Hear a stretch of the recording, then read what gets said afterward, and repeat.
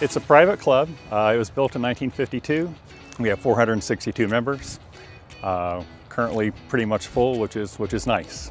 Well, being in the middle of the city, it's a gorgeous golf course because it has rolling hills. There's movement, yet it's still walkable. This is the second year of a greens renovation. So we had original 1952 greens up until 2 years ago. The entire green complex, the surrounds, the bunkers, everything was pretty much bulldozed.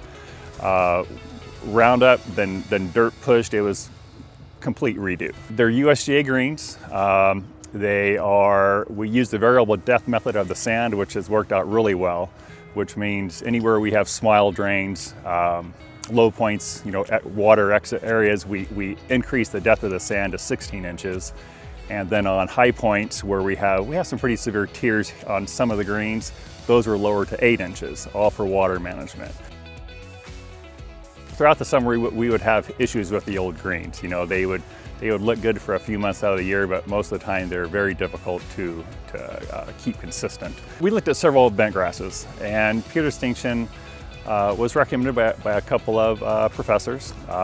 We especially like the fact that if Poa-Kir ever comes on the market, it's very tolerant, high rates. So if we make a mistake here or there, the grass can tolerate it.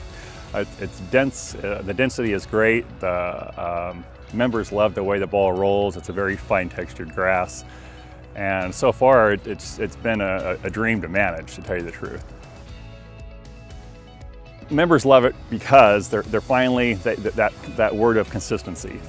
When we had the old POA bent grass greens, they would be maybe pretty good first thing in the morning, then by afternoon the ball was bouncing all over the place. The players love the fact that they can start the ball on line and it keeps that line. We top dress every 2 weeks to keep them smooth and keep the thatch layer under control, and so far it's worked out really well. The old greens were approximately 1/4 to 1/2 inch, and it's nice to see 6, 7, 8 inch roots pretty much year round. Fluctuates a little bit, but the members actually love to see that. They'll come up to the guys when they're cutting cups and they'll say, "Let me see the roots, let me see the roots," because that was a selling point that we were telling why we needed to do this renovation. The greens, truthfully now, are one of the last things I have to worry about. Even in the middle of summer, I just don't worry about them. I'm thrilled with the Pure Distinction. Yeah, it's working out really well. Members love it. I love it. I sleep at night in the summertime. That's all I need to know. It's perfect.